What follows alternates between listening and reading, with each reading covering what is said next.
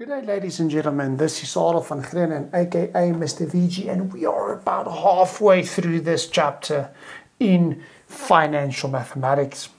Today we are coming up with another very new concept in terms of interest rates and annuities, which is calculating the periods that is needed for an investment, but specifically using logs.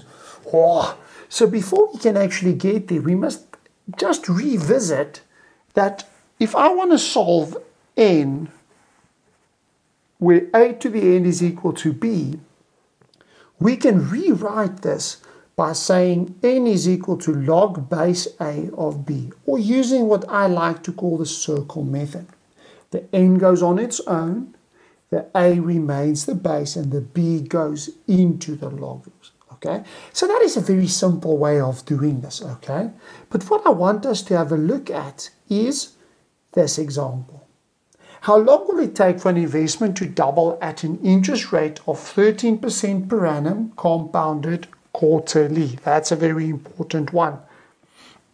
First of all, try this yourself. If you don't know what to do, that's fine.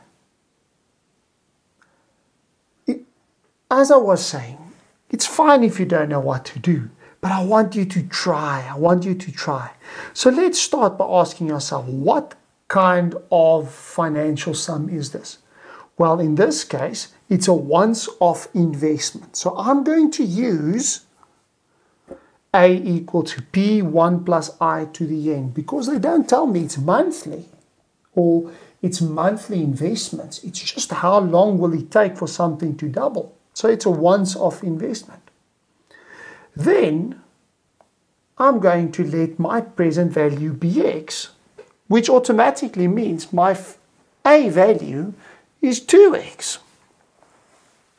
So substituting that in, and now the question is solving n, because I'm asking you how long will it take. So our end goal is getting to the n, but before I can do that, I've got to isolate my 1 plus 13% over 4 to the n. I've got to isolate it. So I'm going to divide by x on both sides, which leaves me with that, which I can now rewrite by using that log form. So the n is going to go on its own, and the 13% over 4 is going to remain the base, and the 2 is going to go into the log, which is going to give me an answer for n of 21,67 quarters. And that's how long it's going to take. If they ask me how many years, well, that's about 5 years and almost 2 quarters.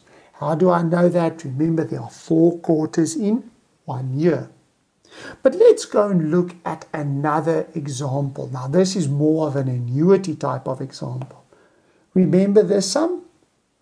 We did it. We've been working on this sum for a while now.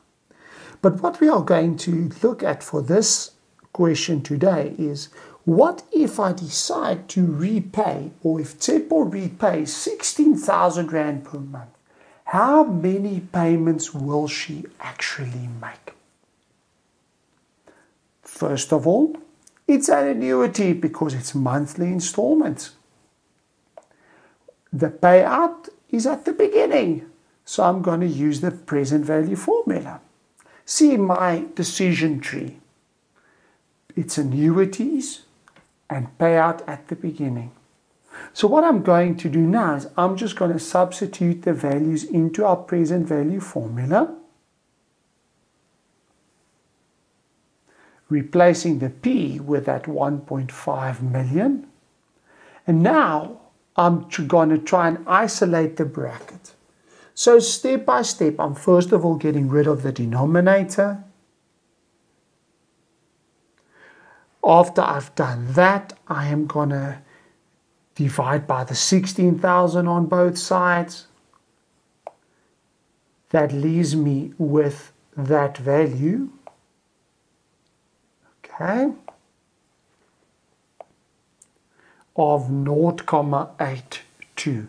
Let me just write this in. 0.82 dot, dot, dot. Okay? Now, I have to remember that I am trying to isolate that negative n. So I am going to rewrite this in logarithmic form.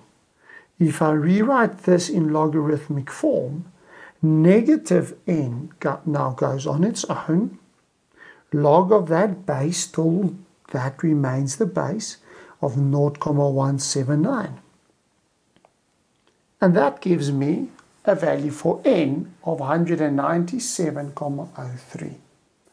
In reality, it means that there's going to be 197 full payments and one part payment that we are going to look at in a future video, in a next video. But I want you to again think of this. Tshepo makes payments of just 1,024 Rand more per month. But she saves 43 payments, almost 43 full payments because of that little bit extra. This is the secret to home loans. If you want to know how to cheat the system, pay more per month. This is Mr. VG signing out. Please watch the next video where we are going to, start going towards exam practice, and this is crucial for the success of your financial mathematics. So have a beautiful, wonderful rest of your day. Keep well. Cheers.